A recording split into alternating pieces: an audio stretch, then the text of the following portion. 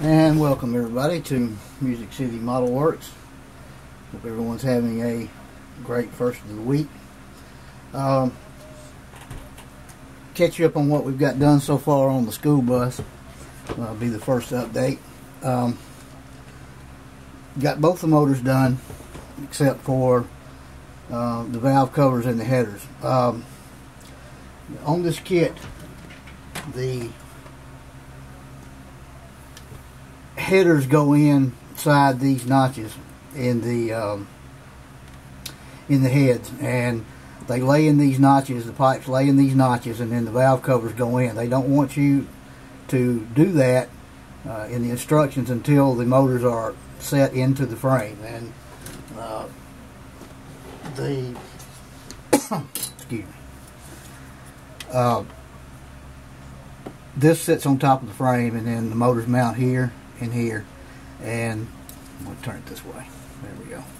The motors sit on these mounting tabs, and then you put the headers and the valve covers on top. So, which means that I have the dubious pleasure of getting to wire these motors, which I'm going to wire them while they are mounted in the frame. I've done that a time or two, and those of you who have wired motors, if you've ever had to do that, one time I did it just because I forgot to wire the motor up, and believe it or not, I stuck it in there, and that was back in my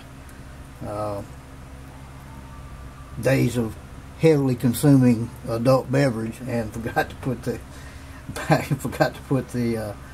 wires in, and went ahead and mounted the motor in the engine compartment, and all of a sudden it dawned on me that hey, guess what, there are no wires in it. So I got to fight with it in the frame, but get to do that here just because that's the way it needs to be done. The paint on the motor, the two motors these are supposed to be Hemi engines. The orange mixture is mandarin orange and bright red. The transmission, the two transmissions, this is actually a half transmission.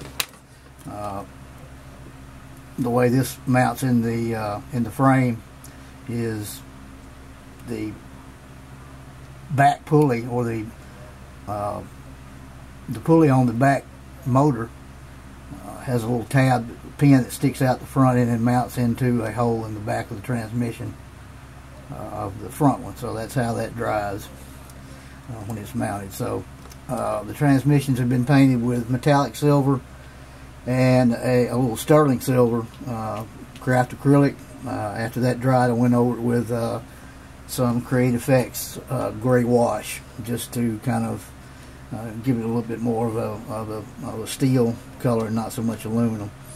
On the blower assemblies, I also took the same gray stain and went over it just a little bit. I decided to leave the blowers and the valve covers chrome. I did because it is a Tom Daniel kit, but I kind of wanted this to be, you know, when you think of a Tom Daniel kit, you think of more like a kind of I hate to say a circus model, but you know, kind of like just a fun kids type model. And I just kind of wanted to make this one because this is kind of more of an intimidating type piece of machinery. It's not like the you know, the paddy wagon, or you know, one of those other things that's got the, you know,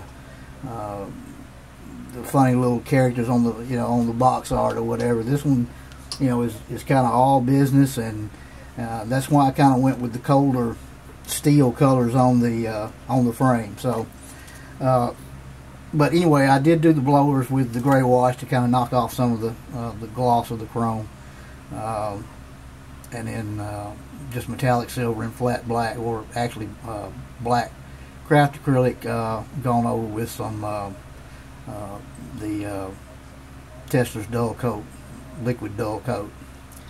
The frame is painted with two colors of metallic silver, a little sterling silver, white, and platinum, and a little hippo gray to give it a little bit more of a darker look.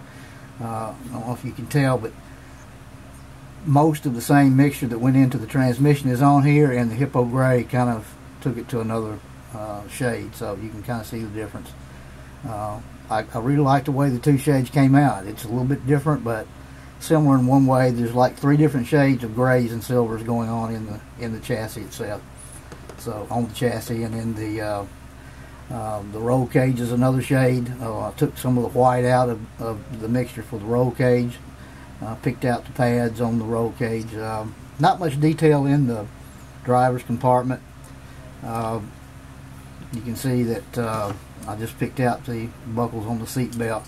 Kind of out of scale, kind of an out of scale steering wheel. I got to looking at it yesterday, and I thought, my gosh, man, that thing's as big as almost the rims on the back tires of the slicks. So, you know, the guy that drives this has to have hands like, you know, a baseball mitt. So, but the gas tank and the water tank have been dull coated. They will chrome.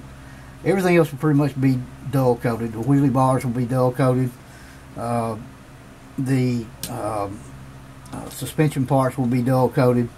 The only chrome I'm going to leave on this one is the blower assemblies and the valve covers. So that's pretty much where we're at with the frame and the motors. I wanted to show you, if you saw my first video of where I did the plastic weld to keep the hood from getting knocked off, the hood assembly, the cowl, whatever you want to call it. I've cleaned it up since that video, trimmed up the excess. I had used strips of for sale sign in here to form a weld between the hood and the body of the bus.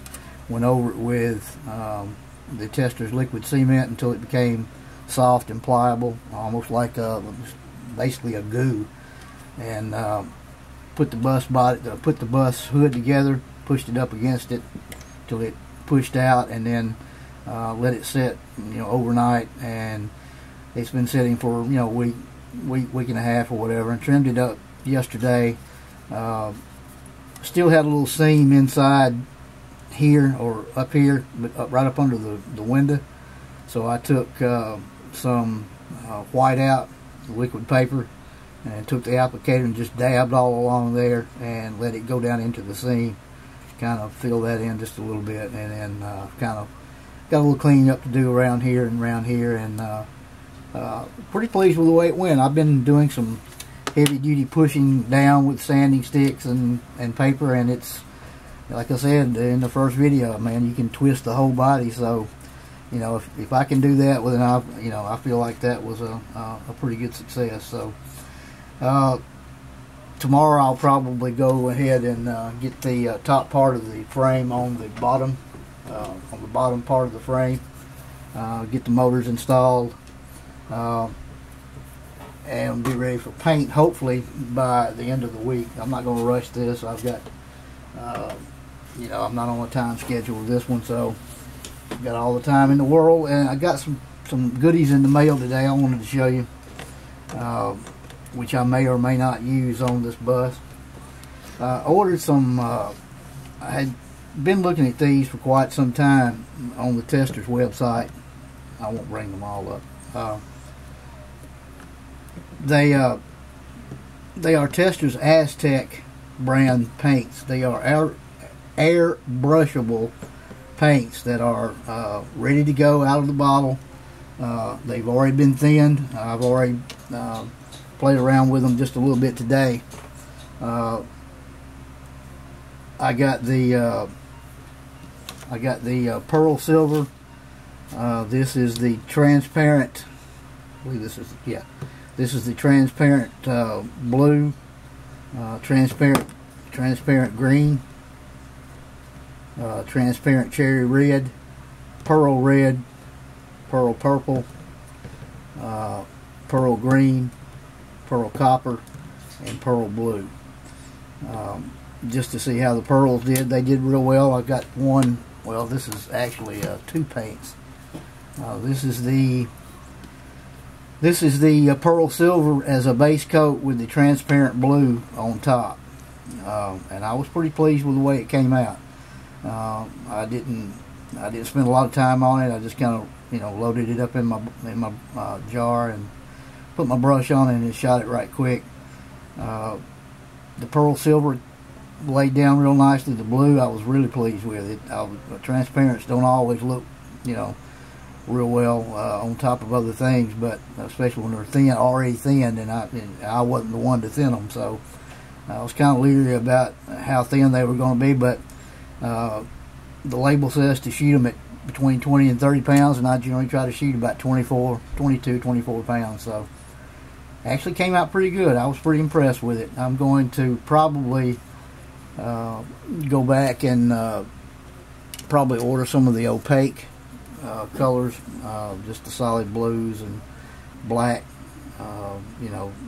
gray, green, blue, just the opaque colors.